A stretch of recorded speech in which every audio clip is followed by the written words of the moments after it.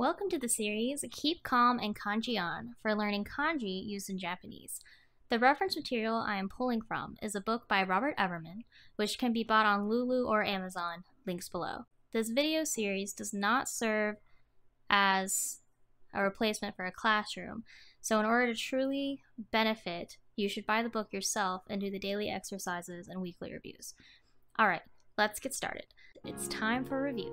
Let's go over the 10 most common words that use these kanji. I'll show you a word, count down from 5, and reveal the meaning. Ready? Go. What does this word mean?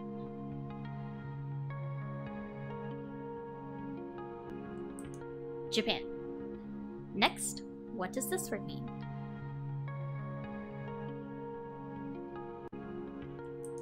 The person himself.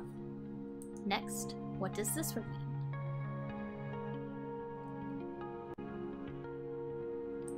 Convention.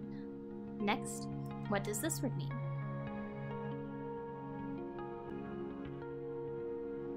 Adult. Next, what does this word mean? China. Next, what does this word mean?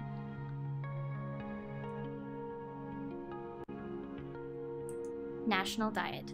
Next, what does this word mean?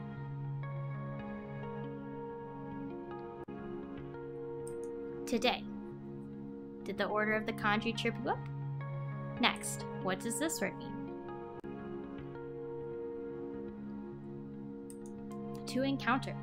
Next, what does this word mean? Japanese person. And finally, what does this word mean?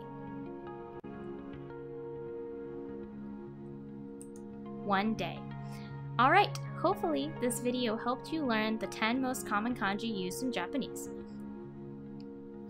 If you need further review, feel free to rewatch this video, buy the book this series is based on, links below, or another self-study resource of your choosing. And remember, don't panic. You got this.